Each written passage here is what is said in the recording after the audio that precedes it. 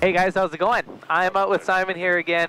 I want to do an exercise today on hydraulic failures. So in a helicopter, they have a hydraulic system which makes the controls nice and smooth and easy to use. So I'm going to shut Simon's hydraulics off right now. And I want to give you guys a little bit of an analogy of what that actually means. So do you guys ever remember back in the old days, cars that didn't have power steering? Well, it was really stiff to move the steering wheel, right? It's the same kind of thing in a helicopter, but the difference is in a helicopter, you actually need that sensitivity.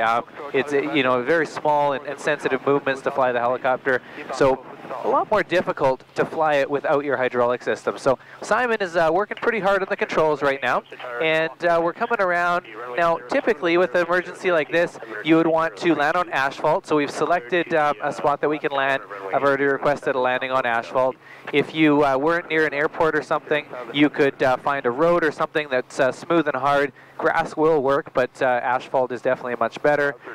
You could, if it was a relatively short distance, you could fly back to an airport and then declare that emergency and let them know that you would like a hard surface. So what Simon's doing now, he's coming in on a long and shallow approach. You want to make sure you don't come in too steep and fast or anything. Long and shallow, so he's getting her down nice and low now. And we've chosen our area just out in front of us. We're going to come around into wind for that. And so he's doing really good. Now it's important to keep a little bit of forward movement going. You try not to stop it all the way into a hover. So right now he's just starting to get into wind here, and that's looking really good. He's keeping that forward movement going. He's keeping it nice and shallow, keeping that forward movement going all the way in. That's great. The helicopter wants to pendulum at this point, and so he's doing a really good job at sort of just kind of staying ahead of the controls. That's really good. Keeping a little bit of forward movement going, and then down you go. Awesome.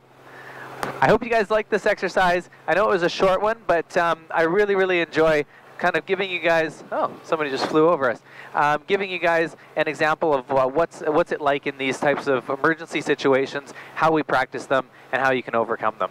Until next time, we'll talk to you guys later.